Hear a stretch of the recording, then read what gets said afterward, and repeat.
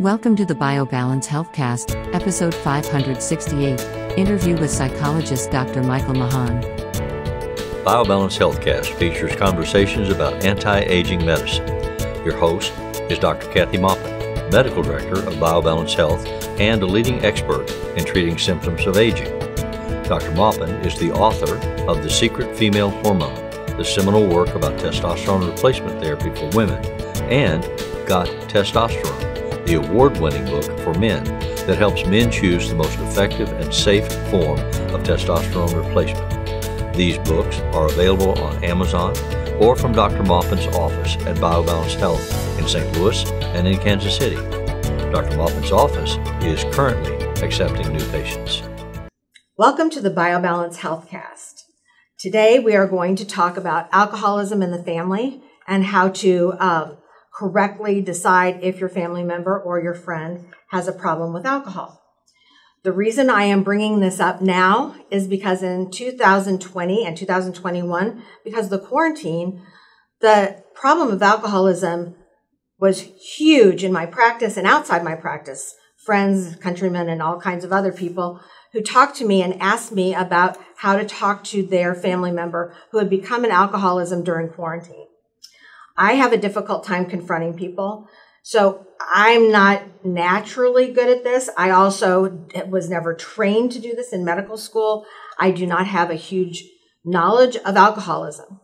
But my guest, Michael Mahon, who is a physician or who is a doctor of psychology, I don't want to give you a bad name for being a physician. So he's a doctor of psychology. He has so many credits in his curriculum vitae. I cannot describe them all, but got his doctorate in 2011 from California Southern University, Irvine. And he's gotten a Master of Arts in Psychology. He's had lots of different presentations to WashU Medical School and many other groups over the years. So he knows everything that I don't know. That is why we're here. He's excellent, and he has a podcast called Psych with Mike, and his website is Psych with Mike. So please look into that. You'll really enjoy his conversations about different psychological issues and different things that have to do with your emotional life and your psychological life. So now that I've given you the intro, now you have to live up to this. Let's first something really easy. Okay. Define what alcoholism is and how it differs from social drinking. So alcoholism would be a dependency on the drug alcohol.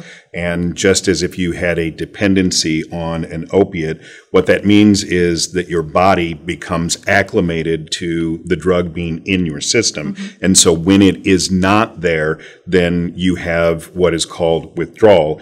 Your body has an adverse reaction. Okay.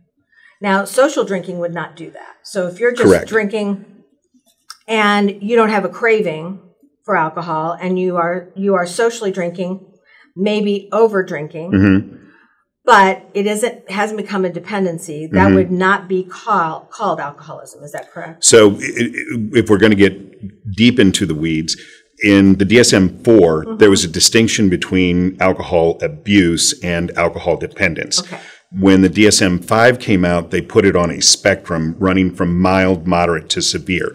So social drinking, if you are drinking, but you're drinking more than what would be appropriate or warranted, you would have a substance use disorder. It would be in the mild category. Mm-hmm. But as you say, you might experience cravings because you might want to drink because mm-hmm. you're drinking for situational reasons, mm-hmm. but you wouldn't have the physiological withdrawal when you didn't drink. Okay. That's very important. And it's important for people to understand that difference when they're going, oh, my mm-hmm. 20-year-old is out drinking every weekend, and whether they have a problem or not, they mm-hmm. still may have a potential problem mm-hmm. because they're over drinking and they are on a spectrum that could change over time.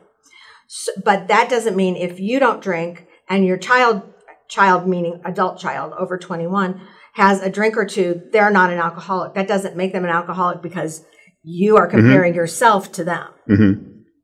That's that's one of the things that I have always not understood. So that's very important to me.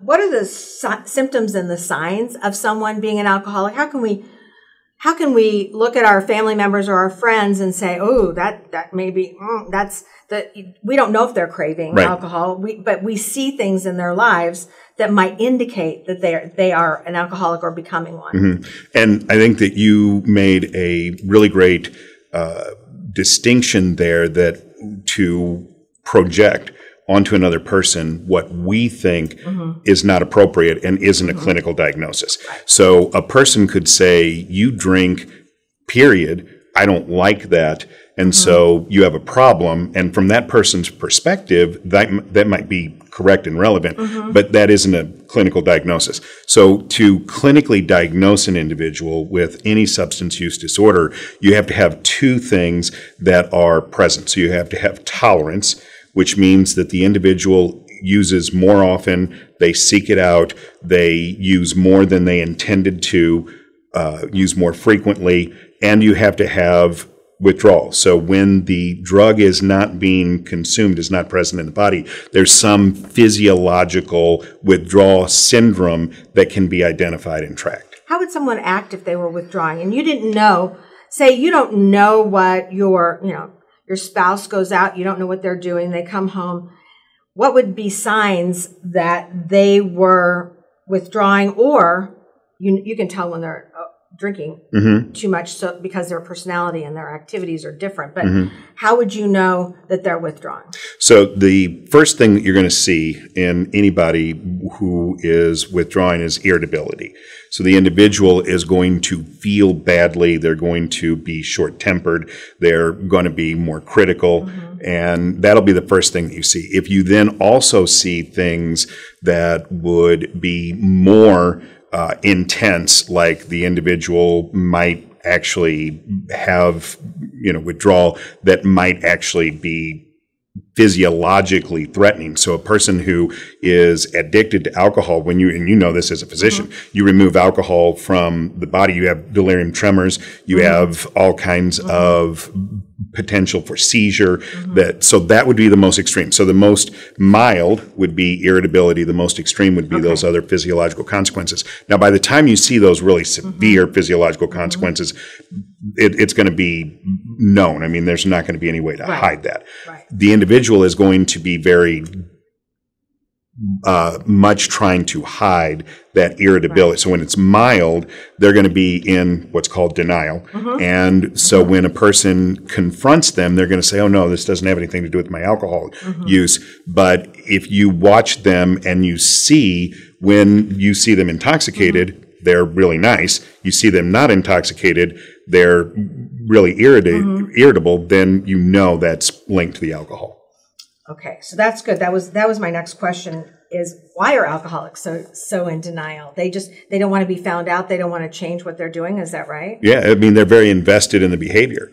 And one of the things that I've always talked about with clients is I'm wearing a blue shirt, and I am not wearing a red shirt.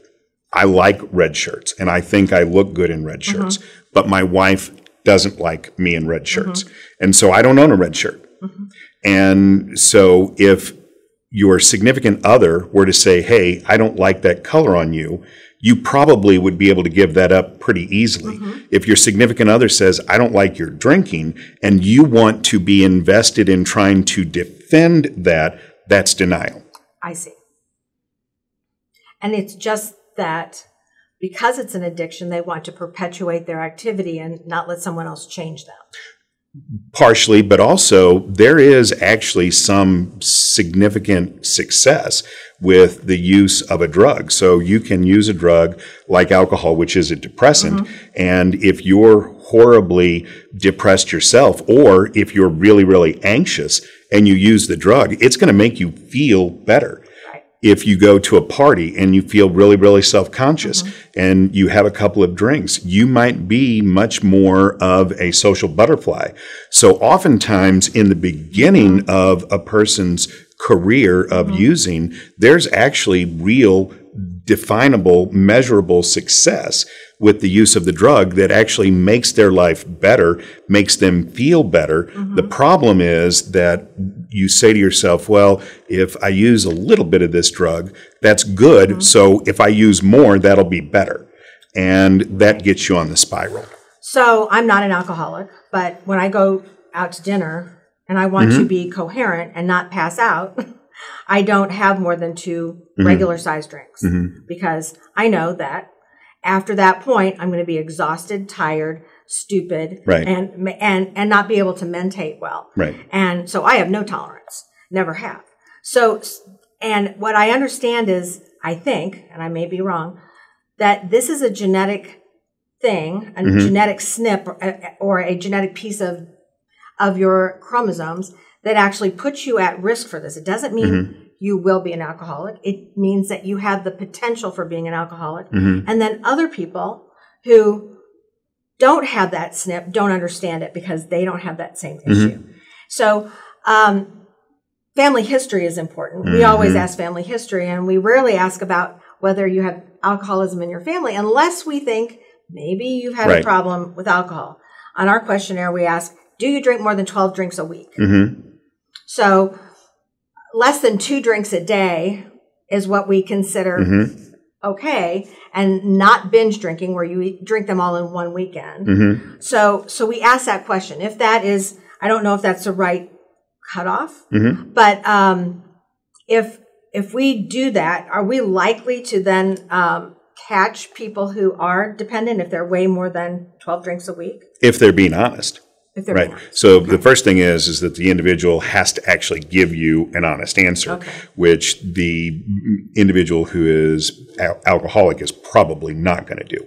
So you have to take that into consideration that the individual may not be honest. But yes, that is kind of the rule of thumb that more than 2 drinks a day is problematic. Now, can you say definitively that a person who drinks more than 2 drinks a day is an alcoholic? No, you couldn't, because technically a person could drink situationally, maybe even for a short period of time, more than 2 drinks a day and not be alcoholic. But that is a good rule of thumb. So you know what your boundaries are. You know what your tolerances are. You don't want to go beyond that. An individual who is potentially chemically dependent, whether that is genetically based or socialized because they grew up in a family where that was something that was accepted, that individual not only is not going to know where their boundaries are, they're going to ignore them. Even when other people say, hey, it looks like to me that you're slurring your speech. I'm not sure that you're safe to drive home. I didn't like the way that you presented yourself at that party. They're going to be in active denial about those things. No, I'm fine. Get off of my back. Is it true they don't remember how they acted? It could be. So that's called a blackout. So that is actually a sign of the disease, is that you actually don't remember. When I was younger and actively using, when we were teenagers, we used to say the earlier you blacked out in the night, you knew that you had more fun. Right, so it was a game, right? And now that obviously is not a good way to live your life, but yes, that can oftentimes happen where a person won't remember, or they will conveniently not remember because they don't want to own their behavior. I didn't do this as a physician, but as a friend, I told a friend of mine that her granddaughter was having problems. And so I said, if she doesn't remember something, then when you know that she's drinking, and she isn't drinking right now because she's been through rehab, but if you know she's drinking, take a video of her so she can see how she acts when she's drinking because she doesn't remember. So I don't know if that was good advice or not. I don't know if that's too confrontational or not confrontational enough. Right. Well, so when I was first introduced to substance abuse as a treatment paradigm was back in the 80s when I was working at a treatment center, a well-known treatment center in the United States. And we had football players and business people and politicians who came through there. And at that time, the program was squarely based on a 12-step recovery approach that was highly confrontational. And since then, we've evolved our thinking, and there is a stage model by a couple of guys named Porschke and De Clemente, who talked about stages of change. And so now the philosophy is that you have to approach an individual from where they are. So there's pre-contemplation, contemplation, preparation for change, and then maintenance. And so if a person is in pre-contemplation, so if this lady's daughter was in pre-contemplation and you confront her, then that's contemplation. And so she's not going to be able to hear that. Right. And so motivational interviewing is a treatment paradigm that's exclusively based on this idea of approaching a person from the stage at where within which that they are to try and help them to elevate them to the next stage. So in pre-contemplation, what you would do is say, hey, I saw you acting oddly. That was a concern for me. Do you think that that is a fair evaluation? And they're going to say no. You say, okay, so if I see it in the future, is it okay if I point it out to you? And you try and build on this, the point at which the individual decides, yes, that behavior was inappropriate, is the point at which they're going to be ready for change. Okay. That sounds very reasonable. The confrontational 12-step program was how I was taught. Right. And it just didn't seem like that would work to me. And it does sometimes. Sure. And the truth is that the 12 steps were derived at a point in time when the treatment for alcoholism was institutionalization and the only medication was Thorazine. Right. And Oh, really? Yeah. I don't even remember that part. Yeah. I remember Ativan and Valium and things like that. No. Back in the 40s, there was no Ativan and Valium. I wasn't around then, so. No. But that's when these programs developed, and so that was better than what was happening at the time. But to say that that's the only thing that we should use for all of time is inappropriate. Right. If we evolve our understanding of the disease, then the way that we treat that should evolve with it. And so the stages of change model has really helped us evolve our understanding of the disease and hopefully our understanding of the treatment. But does that mean that confrontation can't work? No, but it is less likely to be effective than the stages of change approach. That's very interesting and very informative for me, because when I see things that don't work, I wonder why. But I don't really know, since I haven't been in medical school or residency. Of course, in residency in OBGYN, they talk nothing about this, even though many of our patients came in, our clinic patients came in drunk, and they were pregnant and ready to deliver, and then we would have to deal with the dependence of the baby, which was huge. So that's the only place we talked about it. We didn't talk about it in terms of family practice or general practice and what we could do to help our patients. I need a piece of advice on this. Okay. When patients come in, I had a couple come in a while ago, and both of the people were drunk. Both of them. And they're both asking me to fix them physiologically and metabolically, and they have a lot of abnormalities in their blood work. But I don't know what to say to them, is that I can smell them both from across the desk. And they don't know, they don't think I can tell. And especially when I first meet somebody, I don't want to have them like explode and leave or become combatant. One of the members was sexually assertive to me, and his wife was like, because she's kind of spaced out. So I don't have a good answer for that kind of interaction, especially with someone who is not in their right mind, which is what I would call it. So I ignored it, and I shouldn't have. But what would you suggest that a good way of dealing with something like that? Because I know family members deal with that too. They know their spouse is drunk, but they can smell it, they can see it. The activity is they're reticent to change. They're reticent to do anything productive, and they just know that that's what's affecting them. But confronting them is a scary process. So I need your advice. So I always try and encourage people to be aware of what they have control over.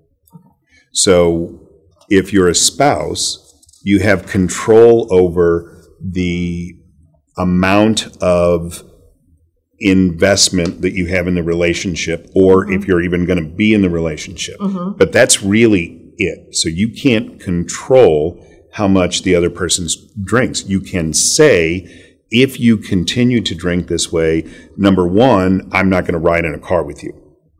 You can say, if you continue to drink this way, I'm not going to allow our children to ride in a car with you. You can say, if you continue to drink this way, I'm not going to be in this relationship with you. But those are the only things that you can do. Because you can't change somebody else. Right.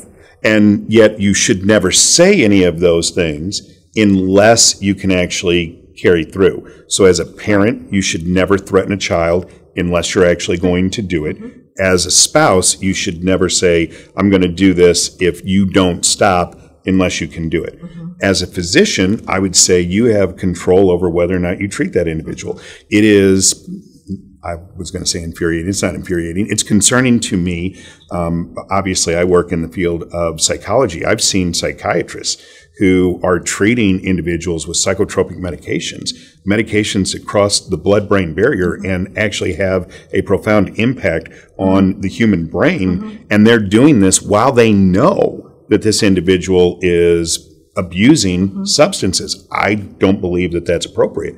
I don't think any psychotropic medications should be utilized if a person also is abusing these other substances. And we know that hormones they're not neurotransmitters, they're neuromodulators, but we don't have to talk about what the difference in that is. But we know that those things have an impact on the brain. And so I would say I am concerned about treating you with these medications if I think that you might be abusing alcohol, and so I need you to be very honest with me about what your usage is. But I think that's really hard to do. It is.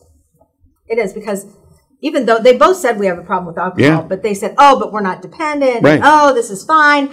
I'm thinking, if you're not dependent, then why are you drinking before you come to see me? I mean, that should be pretty obvious. Exactly. Why would you go to something as important as an interview with a physician who is going to treat you medically drunk? Right. I mean, it made no sense. And they wouldn't remember what I said anyway. That's the other thing, is that oftentimes my patients who have abused alcohol don't remember the conversation at all. You know, you never said that to me. I didn't hear that.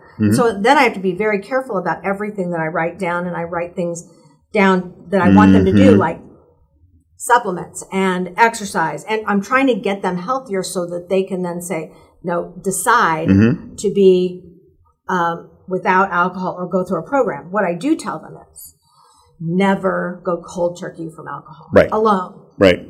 If you go into rehab under a doctor or a nurse practitioner's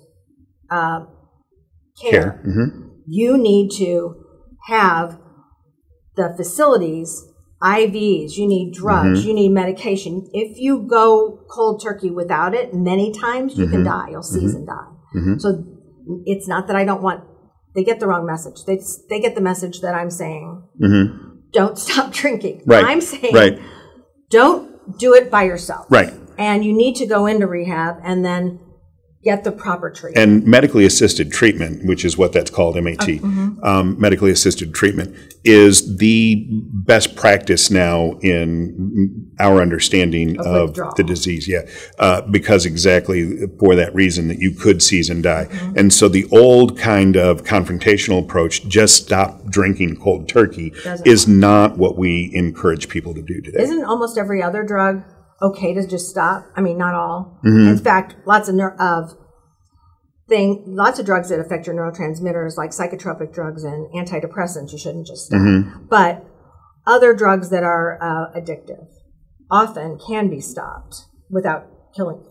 Sure. Oh, yeah. But not this drug. Yeah. And opioids, while that's going to be really, really uncomfortable, the withdrawal from that is going to be really uncomfortable, it won't kill you.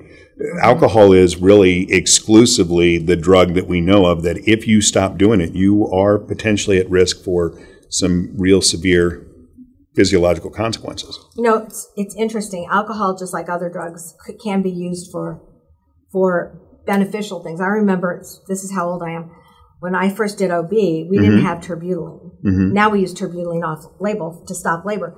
We used to hang a bag of alcohol. And we would give IV alcohol to women who were in preterm labor to stop their labor, and it worked. It stopped the smooth muscle contractions.